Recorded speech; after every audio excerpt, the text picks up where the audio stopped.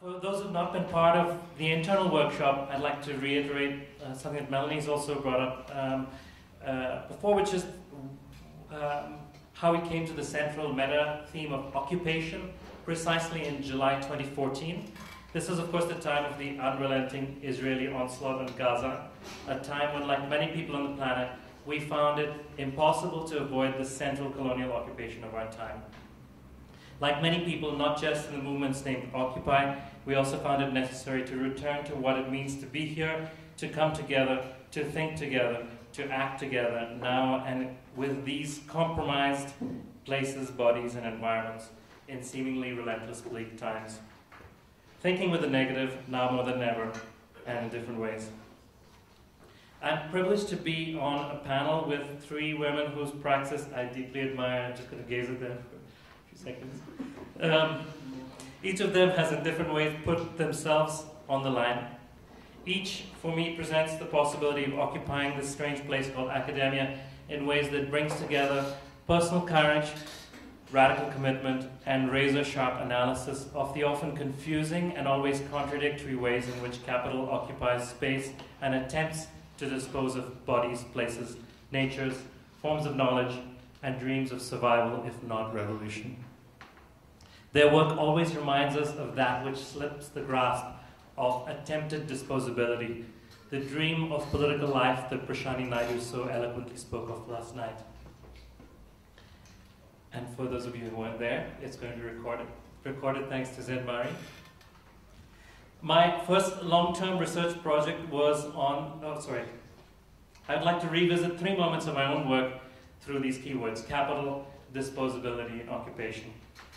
My first long-term research project was on the agrarian origins of industrialization in South India.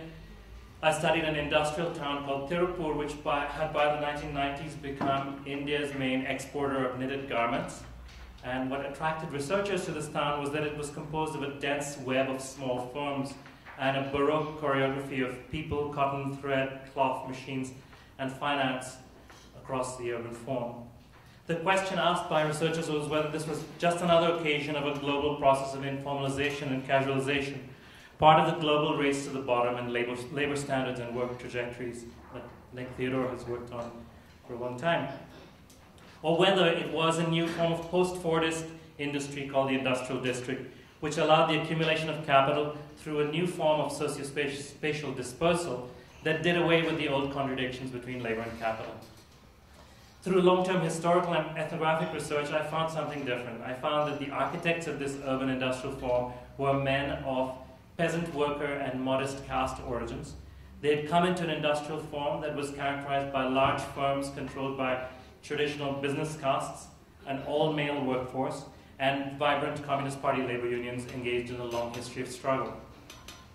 Over a generation, several of these men dismantled this industrial form and replaced it with something much more fractured and fractal. These self-made men, quotation marks, basically pulled the rug out from the owners of under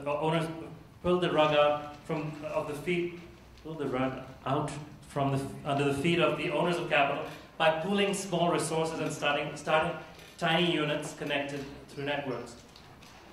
And over a decade or so, the older industrial form came crashing down while a new form emerged in its ruins, a feminized form which let in women workers for the first time, but also a much more dynamic and despotic form that took Tirupur to global markets. Conceptually, I argued, following Julian Hart's insights, that the divide between informal economy and industrial district was unuseful, but also that an older agrarian tradition of Marxist critique of capitalism was more helpful for explaining these strange industrial dynamics in a town remade seemingly by self-made men. The agrarian question, as this tradition is called, was formulated in the late 19th century and revived by radical third worldist and feminist and Marxist scholars of the 1970s, committed to peasant revolution and to radical agrarian change, iconically in Vietnam and across Southeast Asia, but more generally across Asia, Latin America, and Africa. Incidentally, this is precisely the moment that radical urban studies emerges in reflection to 1968 and all that, and my argument is that the partitioning of rural and urban in so-called radical geography emerges at exactly this point, and is of course securely part of left orthodoxy today. The agrarian question is a framework that approaches capitalism as always differentiated and founded on difference, both the differences of nature that people in agriculture have long had to adapt to, and the differences of social power and organization, that is sex, gender, kinship, ethno-racial and religious difference. What was interesting in the situation I sought to explain was that former peasants had embodied a process through which agrarian difference had become constitutive of urban and industrial capitalism.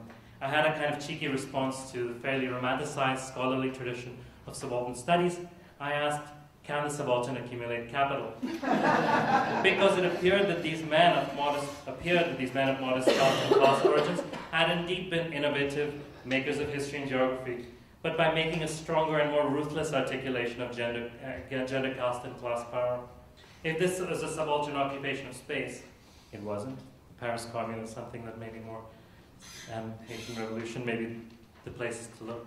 If this was a subaltern occupation of space, it was one set firmly on the terrain of capitalist, patriarchal, and caste power. I ended that work by suggesting that we might return to Marx's conception of the accumulation of capital as paralleling another kind of accumulation, of surplus bodies and depleted soils. I'll come back to this. What I didn't fully do, though my friend, the late MSS Pandian, who was at JNU, Mesdirain, and Manaf at their university, former University of Manaf. My friend, the late MSS Pandian, indispensable scholar and theorist on and from South India, tried to push me on, which was what it means to think about caste domination in this formulation. If I return to it now, I'd return with a notion of occupying the body, and the notion that several people have argued that property in the body takes many forms other than chattel slavery and the form that Marx sarcastically called free labor, which he also called wage slavery. Occupying the body is an attempt not just at privatization, but at fixing properties, whether these are tagged as race, gender, caste, or of foreign and local bodies, as we see in South Africa today. Occupying the body attaches a set of affective and material values to varieties of human animals, to sort people into an always provisional, perhaps never explicit, but nonetheless deeply powerful racial apparatus within the workings of capital. And thanks to yesterday's discussion group for helping me come to this. I said I'd return to Marx's second conception of accumulation, not of capital, but of wasted lives and wasted environments.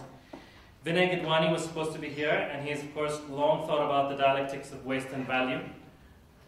We have used the term disposability here, which in geography is impossible to think of without Melissa Wright's work on disposable women and Ciudad Juarez. When I came to this kind of conception in 2002, I tried to think with a strange concept, detritus, to think about the materiality of commodities, human and non-human commodities, after circuits of exchange and use value have done their bit and left them to rot. I came to South Africa first in 2002 and was quickly drawn into researching a very different kind of landscape of capital, that underwear production in Tirupur. Frankly, I didn't want to become an underwear scholar the rest of my life. That was a joke. Thank you. In Durban, I was drawn into the lived struggles of people living adjacent to oil refineries and other polluting industry, the fence line communities that have been the long-standing work of Victor Munich, which I admire. So the commodity detritus here included unemployed and underemployed people, but also varied times of suffering with respiratory ill health, as well as long-term and undocumented leukemia and other forms of cancer. People had refused these forms of social domination and had been experimenting with bringing environmental and labor struggles together. But for various reasons, these attempts stumbled and hit against a set of obstacles to progressive change. And my study shifted from a story of community resistance to neoliberal, from a story of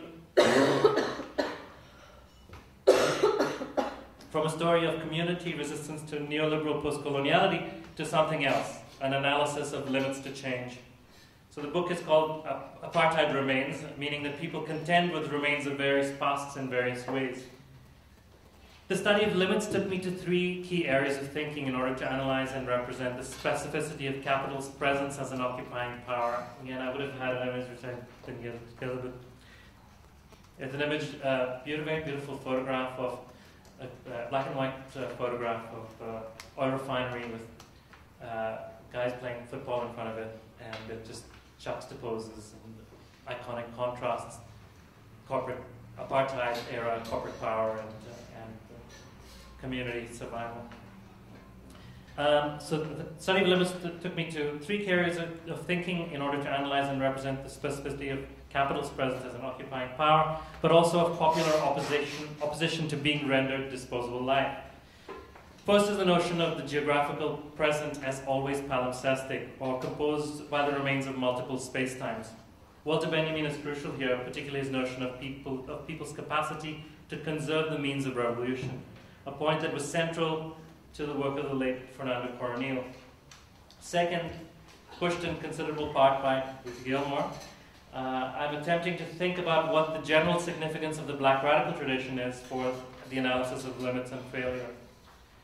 We can read these themes as central preoccupations in Frantz Fanon and Taylor James, as well in Michel Rolfe-Trio's indispensable Silencing the Past. Third, I follow a path that rethinks the history and geography of biopolitics through a Marxist lens, that is, with an attention to contradiction, failure, and struggle, through the work of Keith Breckenridge here at Weiser, but also with a specifically Black Marxist attention to disposability and necropolitics, to use Achille Mbembe's term. Since we know that in Ruth Gilmore's terms, the golden age of transatlantic capitalism was also what she calls the age of human sacrifice, the burden of palimpsestic critique, informed by the general insights of the Black radical tradition, is to revisit the historical geography of racial segregation to show something other than the inevitability of Black death. And this brings me back to occupying the body and the question of subaltern praxis as lived vitality. And here, Ernestina Nkoy, where's Ernestina? Ernestina reminds me that we can still use Henri Lefebvre from a perspective rooted in questions of blackness. This disrupts the whiteness and idolatry in contemporary Lefebvreana in geography and urban studies. This might also provide a different approach to the demand that Black Lives Matter. In fact, what does this powerful hashtag mean through the intellectual and aesthetic traditions that Ruthie gestured to, through the work of Clyde Woods, through what he calls a blues epistemology? This is exactly where my palimpsestic critique of the contradictions of capital and biopolitics has taken me, to the lived edges of segregation before, during, and after apartheid, to the vitality of bodily praxis that is important both to Lefebvre and to the blues, the spirituals of the city, as Richard Wright calls them, and which Clyde Woods elaborates as in his words, the cries of a new society being born.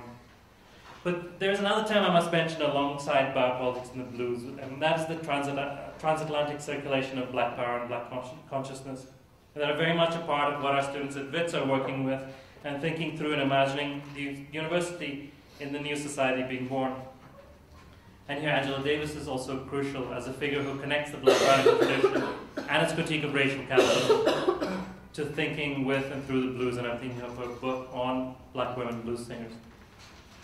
The strains of the blues that I'm working with are in a visual register, remember my photograph, in the photographic work of Black documentary photography, attentive to the specific pathos of damaged life in the shadows of corporate power.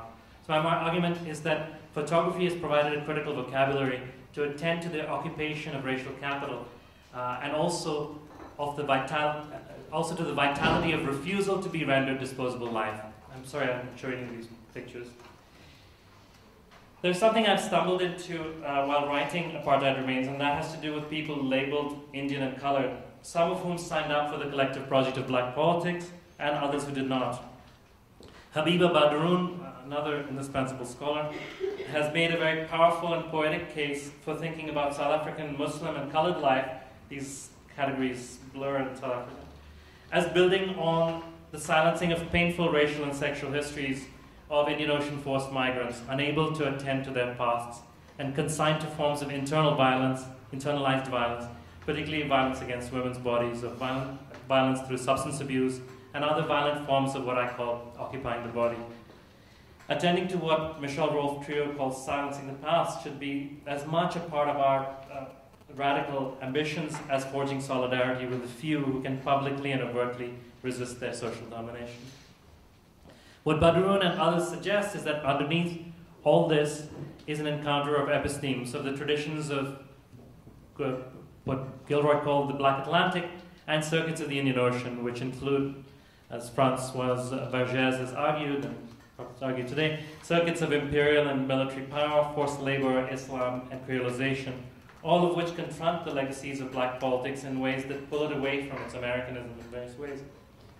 We should expect the futures of black power and of blackness itself to change and morph in new ways.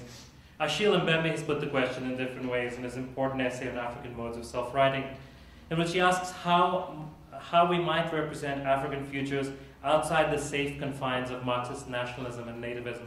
And I read this as a call to a Marxist internationalism, non-nativist Marxist internationalism. I'm not sure if that's intense, but that's what I read it as. Africa's Indian Ocean stages exactly this encounter. What forms of self-writing and world-writing, or geography, might yet emerge from these encounters? And more importantly, what kinds of radical geography might emerge to forge as yet unthought solidarities between bodies, traditions, environments, and poetics of refusal? Thank you.